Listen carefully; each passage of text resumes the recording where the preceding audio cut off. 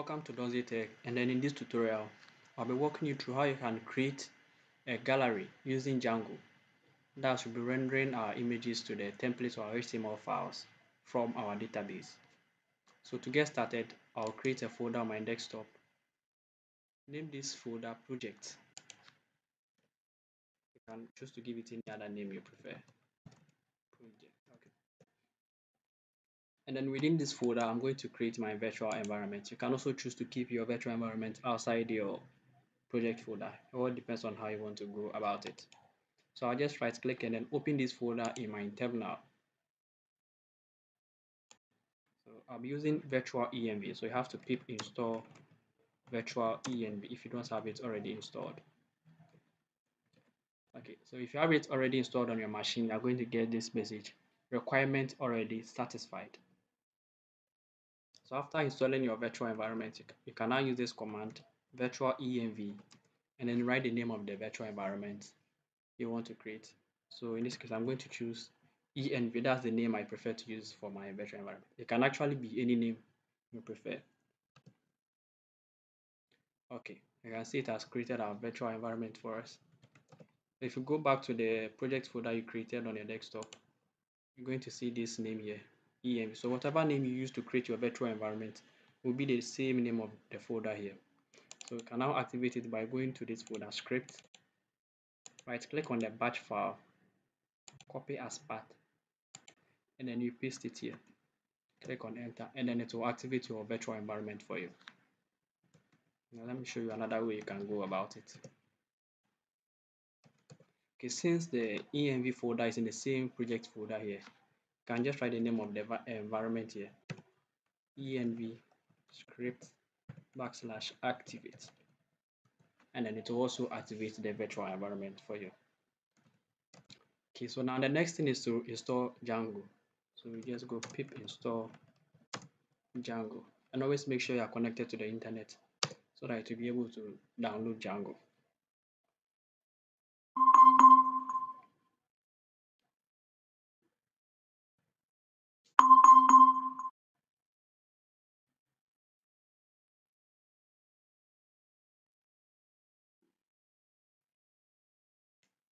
Okay, so now I have Django installed. So you can use this command Django-admin start project, and then you write the name of your project.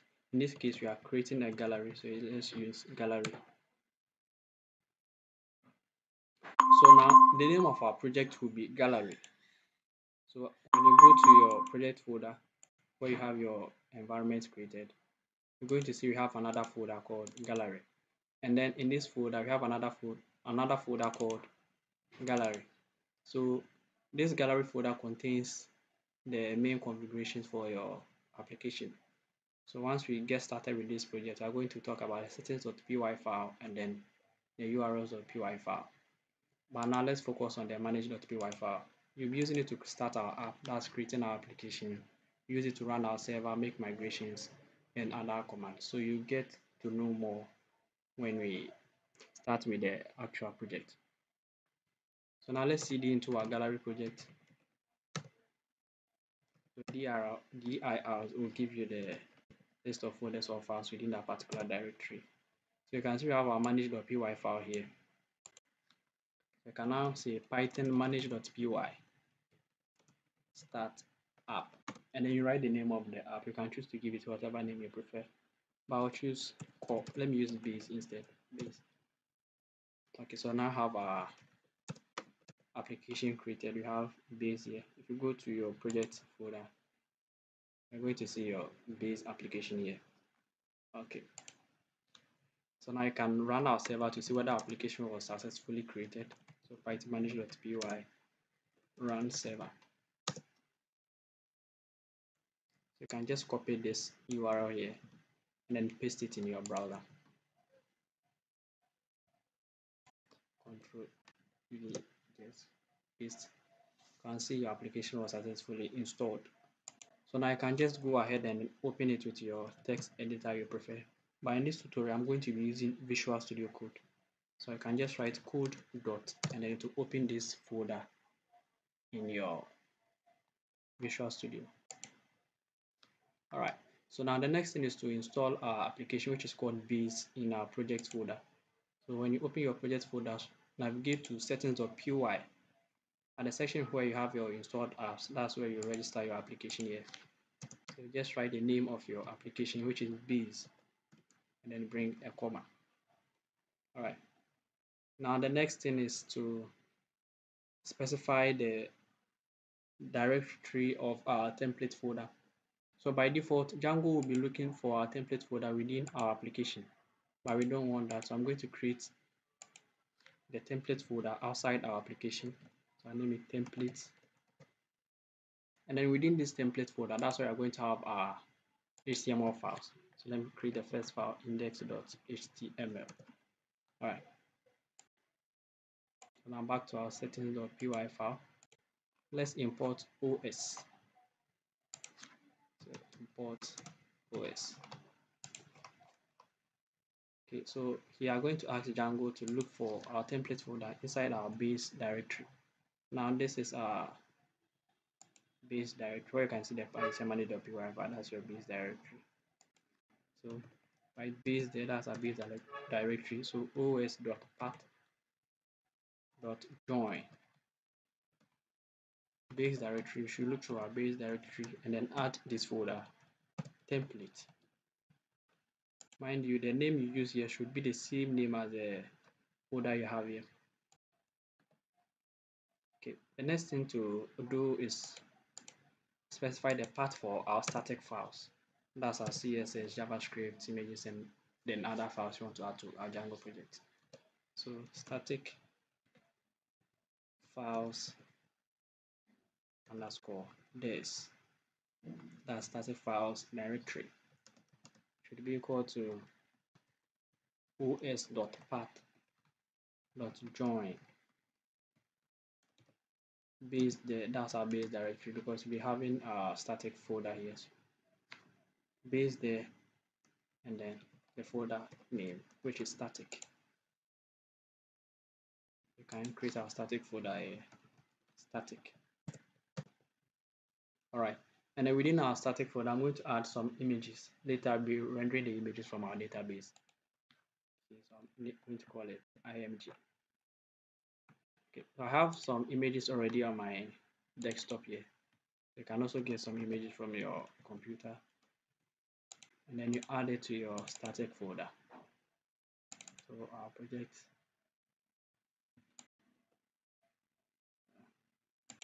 I created it outside.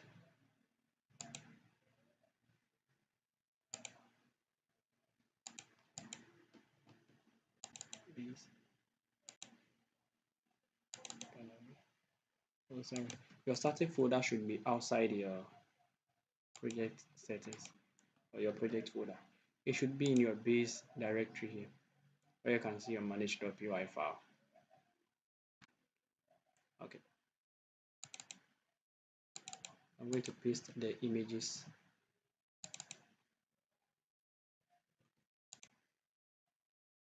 I'm going to paste the images in the static folder here. I have img here. All right. So let me walk you through the folders we have. So this is our project, and this is our app. These are static files. That's where we're adding our JavaScript, CSS file, images, and then videos to document or any other resource you want to add to your project. And then within your static folder, I created a folder called img. You can give it whatever name you prefer, and then added my images to it. Okay. And the next thing is to create our URLs. So our URLs is just like the path for our project. Let's say you have /about services. All those things are created in our urls.py file. I'm going to create urls.py in our application, that's base. So urls.py. Now I need to add this urls.py to our project so that it will be recognized. So let's go back to our project folder here and go scroll down to URLs. Now here you're going to import include. We have path leave the first one blank, and then include the URLs inside our application, which is base. So base.urls. All right. I think we are good with this. Let's close our project. Go back to our urls.py file. But first, let's create our views. So in this project, I'm going to be using function-based views. So let's create our first view.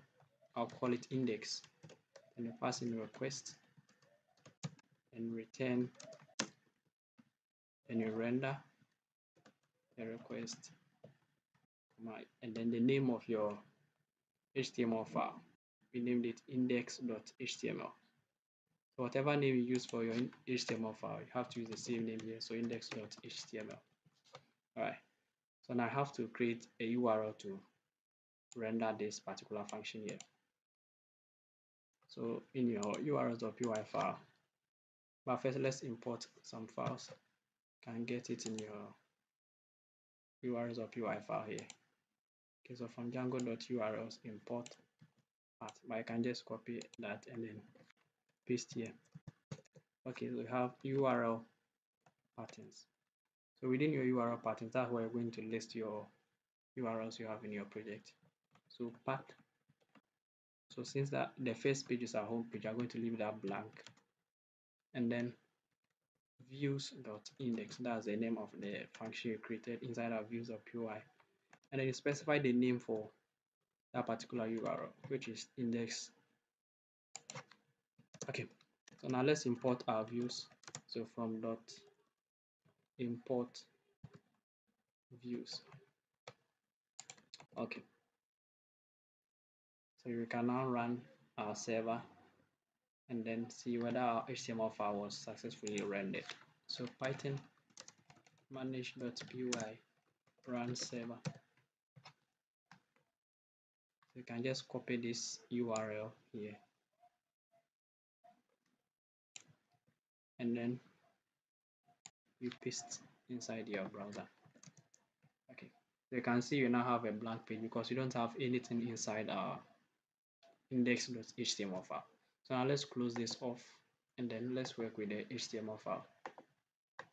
We're going to start with the basic HTML syntax here. Change the title to gallery, and then let's add some headings. So h2 image gallery. All right, so now let's refresh our page to see whether it's rendered everything correctly. So we have our HTML file working correct.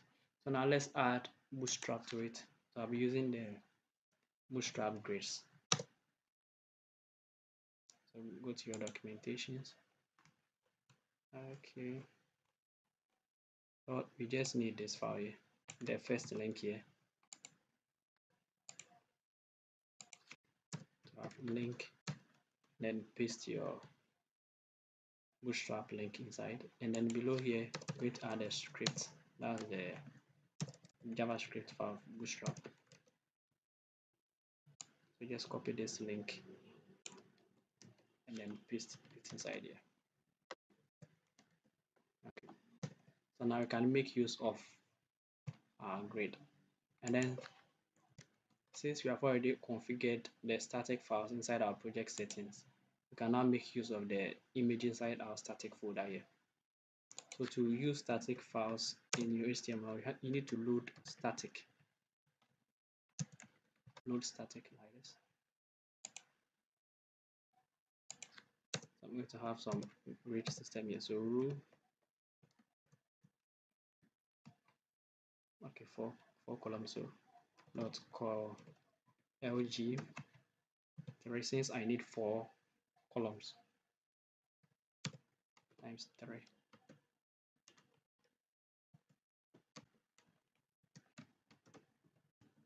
Like to just create 3, sorry, 4. All right, we now have 4 columns here. Now I'll be adding the images in here. So img,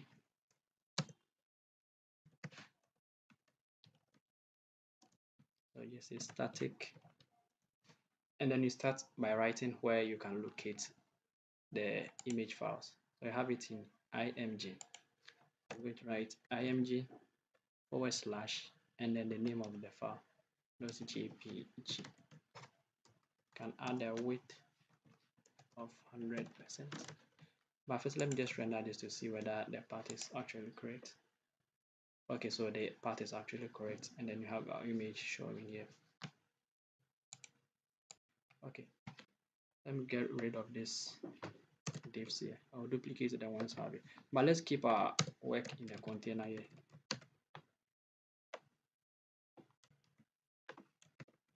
Okay. Then let's move the text here to the center. I'm using Bootstrap, so text center. That will move the text to the center. I can add some paddings to the top and then the bottom py, let's say 5. Okay, 4 is okay. Alright. Let me duplicate this. So 2. So remember the names you use for your images, they are supposed to be the same, else it's not going to render it correctly on the page. You're going to get some errors. I have 4 images. Let me actually use 8. I have 8 images. Okay. So 5, 6, 7, and then 8. Alright, so you can actually give some margins here.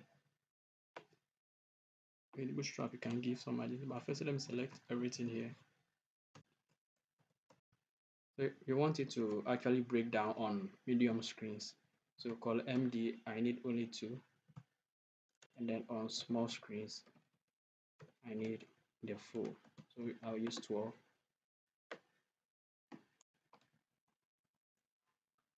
So you can just select the first one, then Control D in VS Code to actually select all text that matches the text you have selected on top. So you can just give it MT4. That's margin top in Bootstrap. So you can see we now have some margins around this thing. And then by default, it's automatically responsive. So as I scale down on medium screens, I need 2. And then on small devices, I just need 1. So that's how you can work around it. Okay. Now this is not what we want. We want to actually render the images from our database and then display them on our HTML file rather than adding the images manually anytime we need to make updates. Okay, so to do that, let's go back to our base, which is our application, and then you see this file here, models.py. That's what you're using to create our database. So let's first create our database. Let's call it gallery, and then you're inheriting from models.model. Here's the gallery. Let's add a title, which will be just the name of the image we are uploading. Models.character field. Max length, let me give it, okay, 70 is okay. And then the image, models.image field. Let's leave it like that. Let's create a string function here. Let's go str. Let's pass himself and then return self.title. So it will actually render the title of the image rather than giving us objects and then the number of the object or passing the ID of the object. So after creating a model, we need to register that in our admin.py. So when you register the models here, it's going to show in our admin panel, but if you don't, it won't show in your admin panel. So we need to import our models here. So from .import, no, let me actually import the model. From .models import gallery. Alright. So you can just right click on it. This is an extension I've installed in VS Code. Or let me go by this admin.site.register so I don't get confused. Gallery.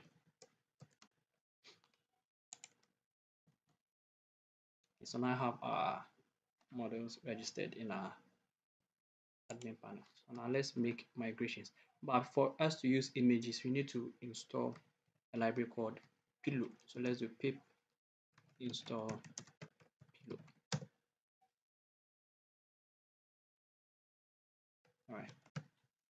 So now I have Pillow installed. So anytime you make changes in your database or you create a new model, which is a table, you have to make migrations. And then after making your migrations, you need to migrate so that to apply the changes or the table you just created. All right. So now you need to create a super user to access the admin panel. So you have to do Python. Let me just go back to this previous command. Python manage.py create super user. So admin can leave the email blank and then you just create a password for your super user. All right. So you can now run our server. Python manage.py run server. Remember, I already have our server running here. So to go to your admin panel, you just have to add a / and then write admin. That will give you access to your admin panel. So you just log in with the username and then password you just created. So you can see we have our application base and then the model we added, gallery. So from here you can actually add the title and then the image we want to show. But before you can add the images to our project, we first need to specify the media root and then the media URL for our media files. So let me just open the project back with the VS Code.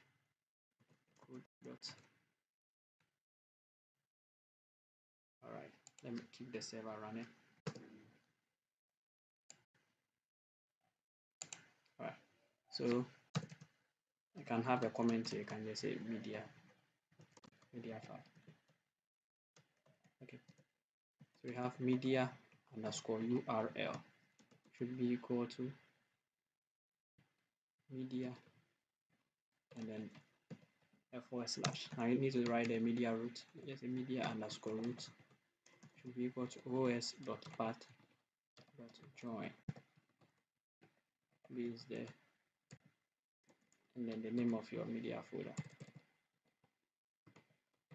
Okay, so you don't need to necessarily create a media folder in your base directory. It will automatically create the moment you upload an image. I need to add this media URL and then the media route to our urls.py file here. So you need to import from Django.conf, import settings. So you need to import settings here. The next thing is to import static. So from Django.conf.urls.static import static. And then the last thing is to add a pattern to it, a URL pattern. So if settings.debug, URL patterns plus equal to static, and then need to specify your static URL. So settings.media underscore URL. That's what we just created in our settings.py file here. That our settings.py file there. And then next thing is to specify the document root, which is our media root. So document underscore root should be equal to settings.media underscore root. Okay, so I think we are good to go now. So our media URL, this is over here, and then the media root. You can now just go back to our admin panel, refresh, and then add some image. So we just say hotel 1. Let me write. Okay. You can just save and then add another. Let me add a second image. So hotel 2. Save and add another. Hotel 3.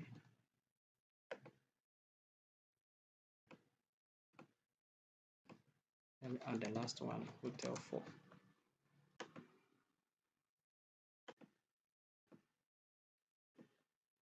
So now when I click on this image and then click on the image uploaded, I can actually see it. So if you don't get this and get a 404 error, you need to go back to your urls.py file and then check whether you've done the correct thing here. Once that is done, we can just get the images and then render them onto our HTML file. Okay, now let's go back to our views. So you need to import the model. So from dot models import gallery. That's the name of the model we just created in our models.py file. That's the gallery. So you just see images. You can just give it any name you want, but this is the name I just prefer. So images is equal to gallery.object.all. That's where we are getting all the data you have within this table. You can now just pass that into a context variable here. You have images,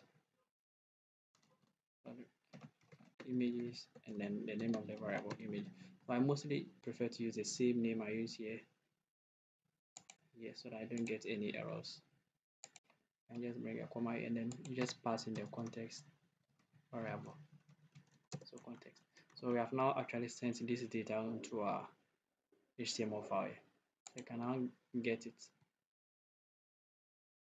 So you can actually remove all these images. Let's leave one here. Let me refresh so that you can see we have only one image left.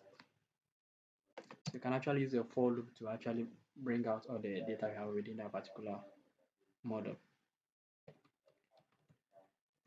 So for image in images, remember we used images here, so whatever name you use here should be the same name you have here. We need to end for. So end for. That's ended the for loop. So for image in images, instead of specifying the static URL for this image, you can actually remove that and then render what you have from the database. So image dot URL. We need to add the URL so that it will actually print the path. I actually added the title so that it will actually identify the image. So inside this alt attribute here, you can just write the name of the image there. So in case the image is not able to render on your HTML file, it will rather show the name you added as title. Okay. Now let's refresh. You can see since the image didn't load, we have this thing here.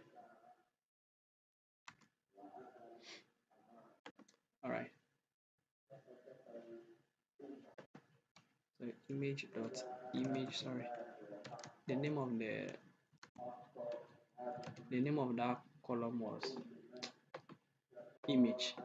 So you need to write from image.image.url. So image.title.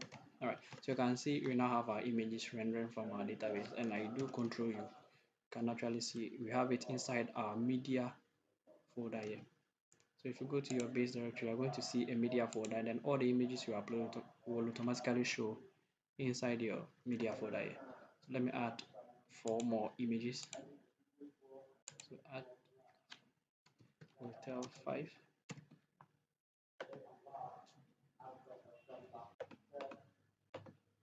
Save and add another hotel 6. Choose the image. Hotel 7. Save another hotel 8.